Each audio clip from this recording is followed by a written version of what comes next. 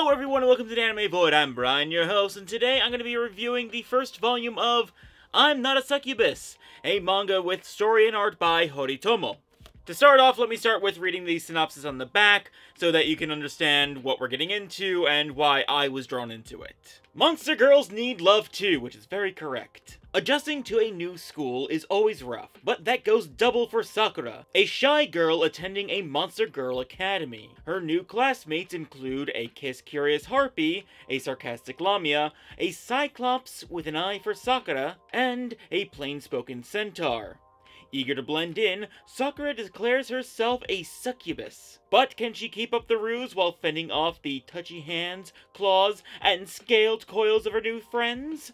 It's a long, hot school year. Now, so what brought me into that is the fact that it basically just sounded like a Yuri version of Rosario Vampire, and probably also, maybe more slice of life? And the thing is, I loved Rosario Vampire. I did especially love the slice of life aspect, though the anime itself did it wrong. But the manga was great, and I don't need the big story of Rosario Vampire in this.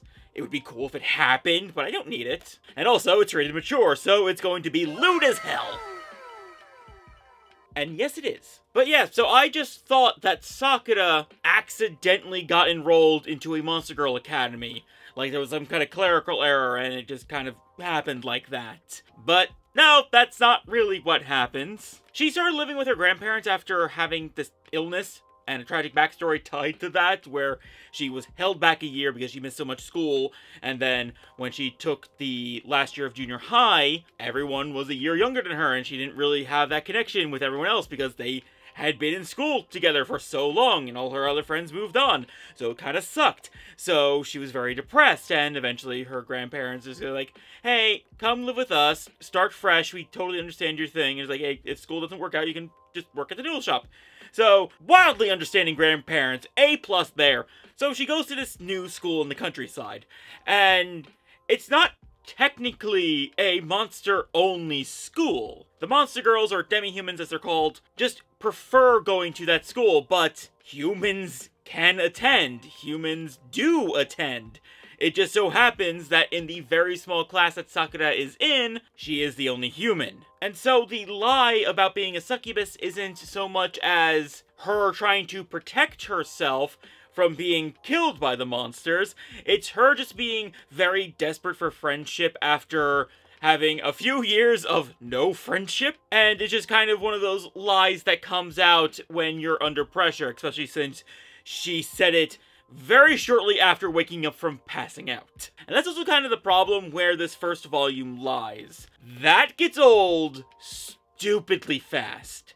That kind of plot always gets old stupidly fast. She told a lie, and she is, for various reasons, due to either her own nervousness, or people not giving her a chance, or people continuing to misunderstand, the lie continues, and the hole gets dug deeper and deeper, until eventually we're going to have that whole liars revealed thing, and by God, that's going to be painful. It already is painful. It's not fun. This kind of plot is not fun. There are circumstances where the lie can work. Again, like if it's just to protect yourself, like the anime Irumakun, that works. That lie works there because it's really to protect himself. There is a necessary reason for him to lie. Here, there's really no reason for Sakura to lie. It's fine that it happened, but the fact that it's going to be prolonged for clearly a majority of the plot of this manga is going to be so tiresome. And there's a point in the manga where the school nurse, who is a succubus, decides to help Sakura keep this lie going, and sure, why not? Hole's already deep enough. Might as well keep digging. And at least with this, Sakura doesn't really have to fret as much, so it's not going to be as addressed, hopefully, because she just got approval to have this ruse keep going on.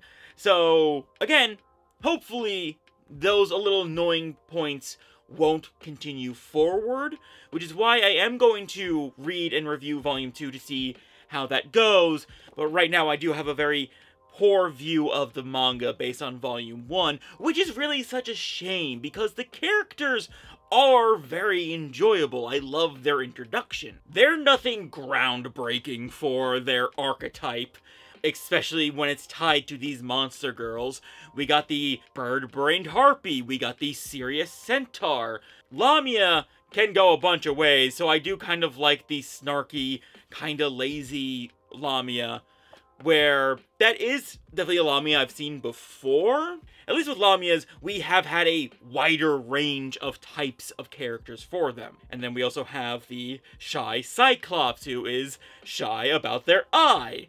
And it's like, again, these aren't groundbreaking, they are very tropey, but they are done well. I enjoy the characters. They don't come off as stock cardboard, they do come off as their own characters. And a lot of touches, especially to their outfits and just around them, do lend itself to that. I do like how Hayate's the Harpy's outfit looks, because you can tell, since it connects at the side, it just drapes over her head and then has simple latches on the side to keep it closed. It's that kind of attention to detail that's kind of amazing. So I do appreciate for that, and that kind of detail definitely shows that a lot of interest and enjoyment went into making this, which is why I want to give it another try, reading and reviewing the second volume, which should be coming soon since it's already out. So yeah, we got good characters, good attention to detail, annoying plot. 2 out of 3 ain't bad so far, so hopefully Volume 2 steps it up. But have you checked out the first volume of I'm Not a Succubus? If you have, let me know what you thought about it down in the comments below. And if you look forward to me reviewing the second volume, be sure to like this video and subscribe to the channel. And hit that bell icon so you don't miss an upload when I upload it. With all that said, thank you so much for watching, and I'll catch you next time in the void. Later.